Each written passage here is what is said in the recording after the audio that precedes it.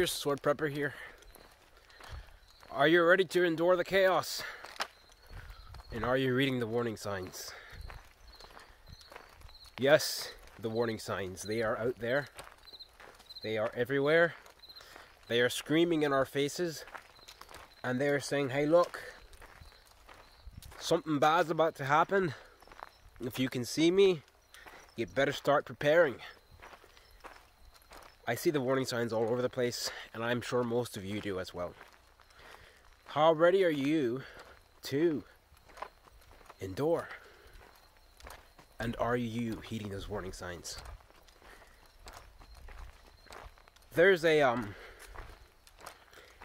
old saying that goes, those that don't know their history, doomed to repeat it.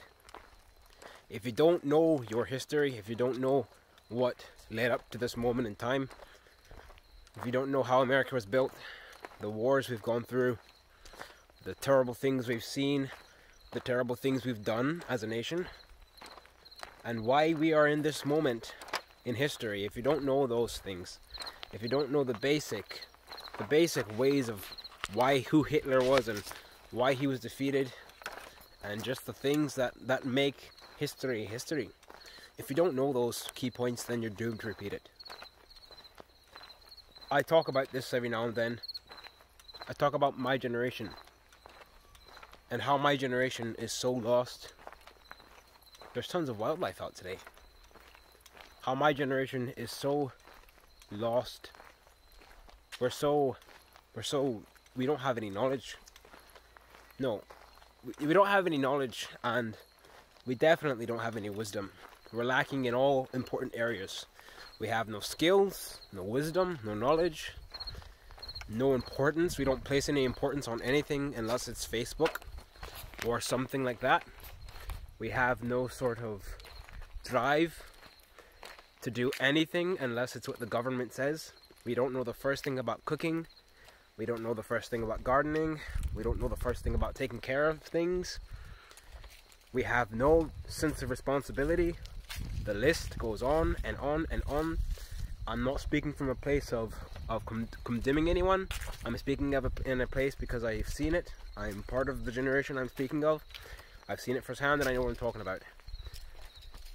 So that encompasses millions of people. Millions and millions of people. So when things go down, when things head south, when the inevitable happens, millions and millions and millions of people are going to die. It's like when you've been at something for so long that you just know the outcome. You've been doing a job so long, you kind of get the knack for it. You kind of get the gist of what's going on. So you can kind of tell what's going to happen. You can kind of tell what's going on, and you don't really need to look at what you're doing per se to do it. That's what this is, because we've seen history. We've seen history repeat itself so many times. We've seen all these sort of things happen so many times that we've reached a point where if something doesn't happen, that'll be new. That'll be the point of amazement. I don't think any of us warriors, I don't think any of us are going to be amazed or shocked by what's going to happen, by what's going on and what's going to happen. The point of amazement will be if nothing happens, because there's a stronger if for nothing happening than there is for something happening. The if is stronger for if there's nothing happening. I don't know if you can see, but there's some deer right up there. Yeah, there they are. Right there. Anyway, so there's no version of this where we come out in the green. There's no version of this where we come out with smelling like a rose. So we're gonna have to decide to make the best of it. And are you ready for that? It's gonna be hard. Warriors, I want you to understand something. And I don't know if I can put enough emphasis on it as I say it. But there's gonna be a time when the decision to go on is enough to make you give up. The thought of the next day, the thought of having to deal with the next day is going to be enough to make you give up. It's going to be enough to make you decide, you know what? I've had enough of this. There's not much going on. I don't have enough. There's nothing driving me to carry on. So I'm going to give up. I'm going to give in. Are you ready to endure? That's the question. Can you endure? Can you be worthy of the title warrior? Are you worthy of the title warrior? There's something I want you to understand about being a warrior. Warriors don't just go out to fight.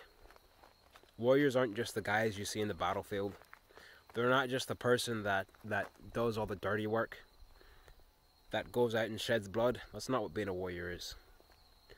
It's all a part of it, but it's not what being a warrior is. Warriors have to, they have to understand and know when to take a life. They have to know when is appropriate to shed blood.